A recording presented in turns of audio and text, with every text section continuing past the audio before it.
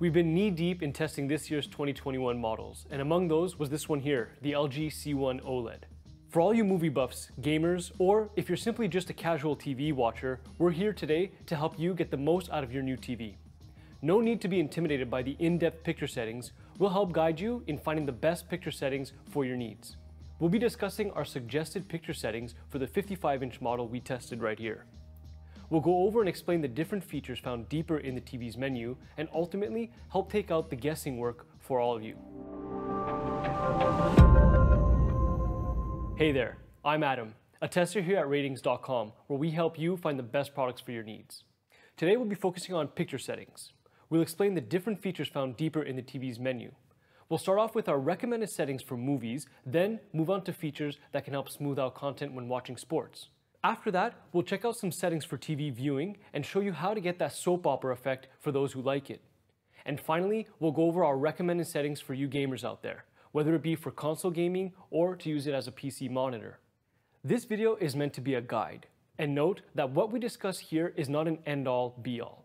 These are simply our recommendations, and at the end of the day, this is your TV, so make it your own. In fact, almost all settings we recommend tend to have similar parameters of that within the movies section of this video. We really do recommend that you watch that part of the base settings before moving along. After, you can jump to the subject that speaks to your needs: sports, TV, gaming, and monitor use, and tweak things to your liking. We're simply here to give you our suggestions based on our findings by using specialized equipment and intensive testing. Alright, let's help you guys become masters at customizing your TV.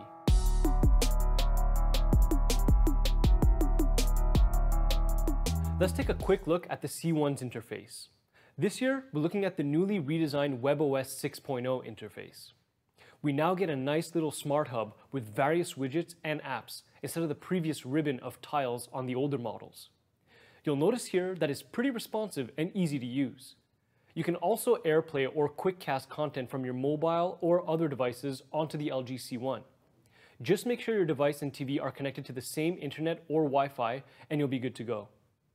Here is the App Store, or App page, where you can download and update the apps of your choosing. You got a great selection of apps here. The apps run smoothly, and you can view HDR content out of apps like Netflix or YouTube, as a couple of examples. Like most TV manufacturers today, you can expect ads and suggested content pushed to the home page. We were not able to opt out, and there's even a dedicated shop page for the advertised content. This here is the Magic Remote, refreshed and redesigned. We still get the awesome motion control pointer feature and the nifty scroll wheel. This makes navigating apps and menus as simple as pointing and clicking. You'll see here that the remote now has a bit more app shortcuts built in. We have the voice command feature as well, and we can use it to change inputs, open apps, perform searches within apps, but some settings can't be changed with the voice command. Let's see how responsive it is.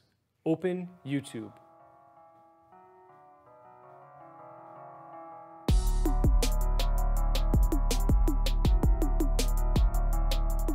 Cool. Now that we've gone through the interface, let's look at the initial setup we recommend.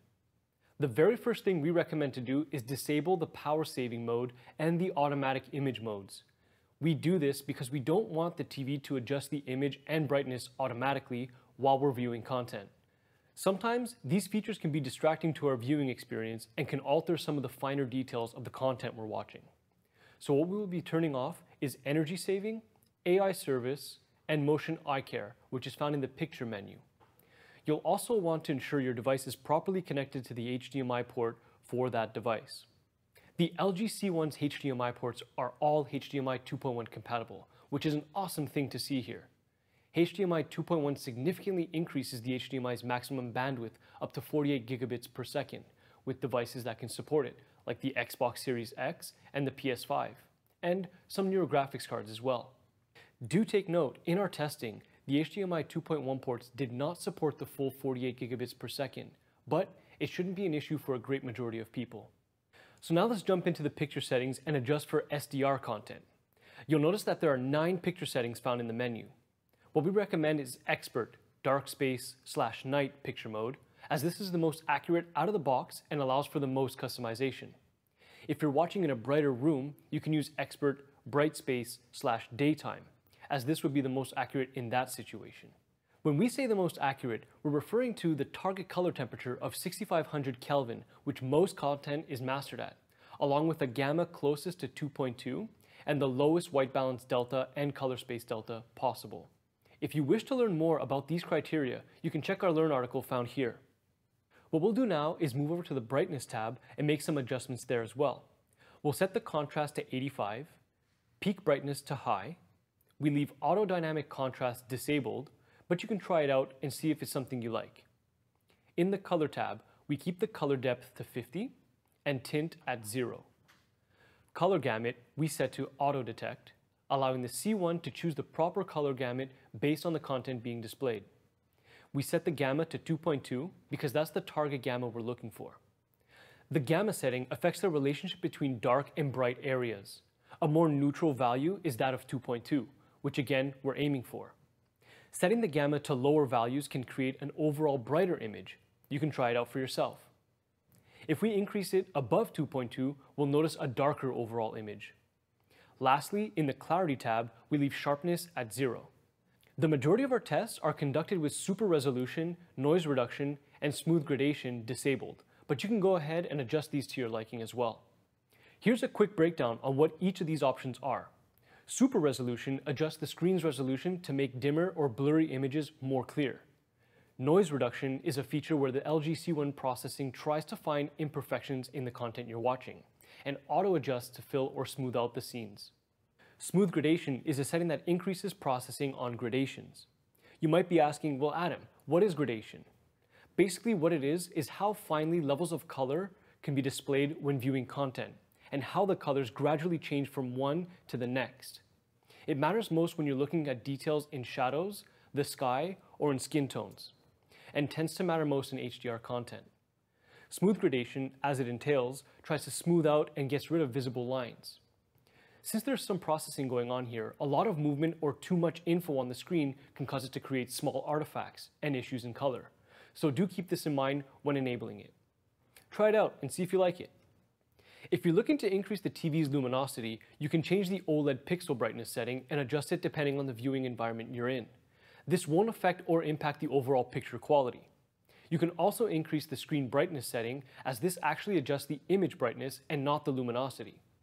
We tend to leave this setting at 50, but you can try it at different levels and see what works best for you. Let's take a look at HDR now and our recommendations for this type of content. HDR is automatically enabled through native apps like Prime Video and Netflix. When you play the HDR content, you'll notice the settings on your C1 will automatically change, including the OLED pixel brightness feature. The TV does a great job at deciding what settings to use, so we suggest leaving the settings as they are in their default mode. If you wish to get HDR content to work from external devices like a gaming console or a Blu-ray player, you'll want to enable HDMI Deep Color within the HDMI settings menu for the input that the device is connected to. We recommend using this setting only on devices that are compatible or require it to avoid compatibility issues. You might notice with HDR content that the screen brightness may change. You can try out the auto dynamic contrast or dynamic tone mapping, which can tend to help produce a brighter image. We know how a lot of you look to brightness as an important factor when viewing content, so try these settings out and see how it fares. The C1 also supports Dolby Vision, which is a rendition of HDR content. Like in other HDR formats, the settings will automatically change when you start watching Dolby Vision content. You can leave the settings as they are, and we recommend using either Cinema Picture Mode or the new Filmmaker mode. If the TV defaults to Filmmaker mode, this means that you're watching the content the way that the filmmaker intended. If you're looking to customize your viewing experience even further, you can enable some of the motion settings found deeper in the picture settings menu. Do take note that we disable most of the motion enhancing functions for the majority of our tests, but you can play around with these settings and see what works best for you.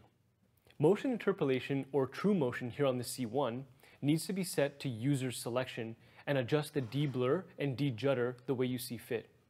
What this does is helps mitigate against stutter, not to be confused with judder. Stutter is a result of low frame rate, but consistent frame timing. Many OLEDs do tend to suffer in this area because of the TV's fast response time. You'll notice low frame rate content can appear to stutter due to the frame being held for longer on screen. Use only the de-blur and the de-judder sliders if you want to only apply motion interpolation to low frame rate content like movies and adjust these to your liking. Some people will like to turn them up to the max for the smoothest image, giving you that soap opera effect. But if you find there are too many artifacts being introduced, and if it starts becoming distracting to you, then you can go ahead and reduce these sliders or turn motion interpolation off completely. If you want to know more about motion interpolation, check out this video here. You'll notice another option in the settings menu called OLED Motion Pro. What this does is enable the TV's black frame insertion, or BFI. BFI does exactly what its name entails. It inserts black frames into content at regular intervals, usually matched to the frame rate of the content you're watching. If you set it to high, it will activate BFI at 60 Hz, which darkens the screen and can be distracting to some people due to the added flicker. This feature, when set to high, can also cause judder or stutter when viewing 24p content, so we suggest setting it to medium or low, which adjusts the refresh rate to 120 Hz instead, making for a less intrusive viewing experience.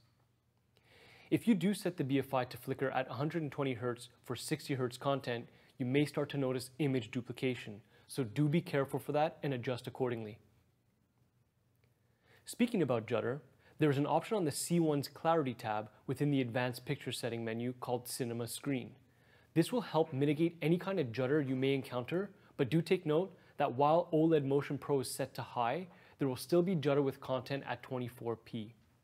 What judder looks like is slight stutters that you may notice in scenes where the camera is panning. It's basically a mismatch between the refresh rate of the TV's panel and the frequency of the 24p video. We don't think judder will be much of an issue here on the LG C1, especially with this feature enabled. By the way, before we speak about settings for sports, if you enjoy our content, please make sure you subscribe to our channel for the latest videos and check out our website for the full review and more.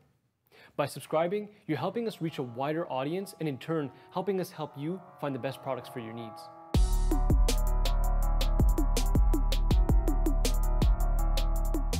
Settings for sports is pretty straightforward. We recommend applying our SDR or HDR settings depending on the content you're watching. If you've ever ran into the problem where you're watching a sport and you just can't seem to keep up with the ball or puck on screen because the scene becomes too fuzzy or blurry, well, we can adjust the previously mentioned BFI feature to help smooth out the blur. This will cause the overall content you're watching to be a bit darker, so use this feature only if necessary. We also don't suggest using any interpolation while watching sports, as this can increase the amount of flicker you see on the screen. This can also make small objects disappear or players to have blur surrounding their figure.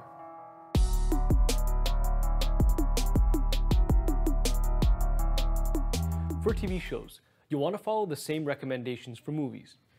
I know I sound like a broken record, but again, feel free to play around with these settings depending on the content you're watching and see if you prefer a brighter image or some interpolation to smooth out some movement. It's a personal preference and you might enjoy the classic soap opera look and feel to your content. Play around with it and make it your own once again.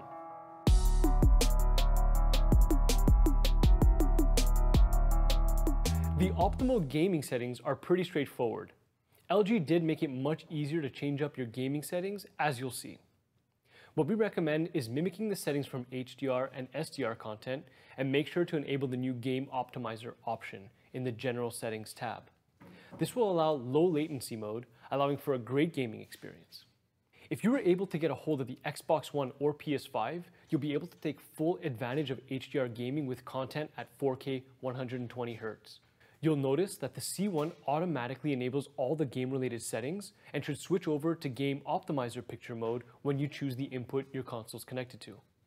You'll also want to enable HDMI deep color on the console's input port to maximize your gaming experience.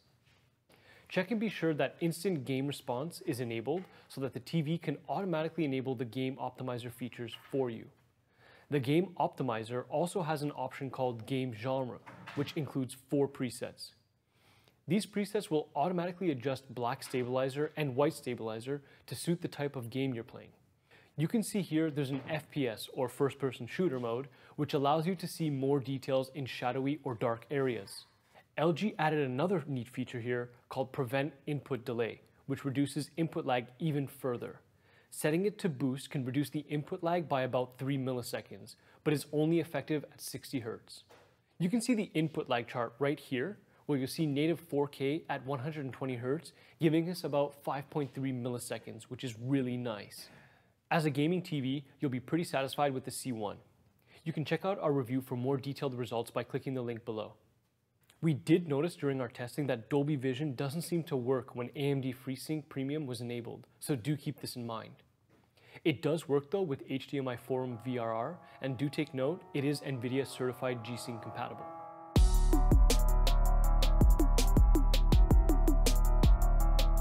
For PC gaming and or monitor use, with proper 444 chroma subsampling support, you're going to really want to put the icon to PC for the HDMI port your PC is connected to. You'll then want to apply our SDR or HDR settings as the picture mode changes after putting the icon to PC. Again, you may need to enable HDMI deep color to maximize your viewing experience. Do take note that during our testing, we were not able to turn on BFI when in PC mode.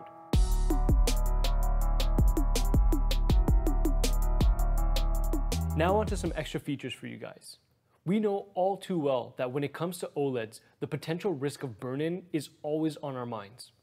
As with most OLED TVs these days, the LG C1 comes with an extra feature called OLED Screen Saver. We don't expect burn-in to be an issue for most people, but depending on how you use your OLED, there is a chance of it may be happening. The Screen Move setting will help mitigate OLED burn-in. As it entails, the entire image will be moved a few pixels to one side and gradually shifts it in a different direction over time. This can help reduce the effects of burn-in from very small elements like fine lines in game HUDs or icons on a desktop. We do recommend you leave this feature enabled since the screen shift is not very noticeable unless you're using it as a PC monitor. Another cool feature LG has implemented to help preserve your precious OLED panel is the Adjust Logo Brightness option. This automatically dims the area around a logo when the TV detects one on screen. Do take note that if this feature is enabled when gaming, it could negatively affect your gaming experience if the TV detects a UI element as a logo and dims that area. For this reason, we suggest putting it to low setting. Here we see another pixel saving feature called pixel cleaning. What this does is it runs a pixel refresh cycle taking about an hour to complete. You can set it to auto mode so that after every 4 consecutive hours of cumulative usage, it will run a short pixel refresh cycle while the TV is turned off. You can also manually run it if you prefer doing spot refreshes. Alrighty then, so what do you think of these settings? Have you tried them? Let us know what settings work best for you in the comments below. Also, we're a growing company and are expanding into other product categories. As a result, we're currently hiring in our offices in Montreal for various positions. So, if you want to help people find the best product for their needs, have a look at our careers page on our website. You can check out all the measurements and settings along with our full reviews at ratings.com. If you like this video, please subscribe to our channel. You can also become an insider on the website for early access to our latest results. If you're interested in reading the full review, please check out our website here. If you'd like to watch our YouTube video for the LG C1 TV review, you can check it out right here. So that's it. Thank you for watching and see you next time.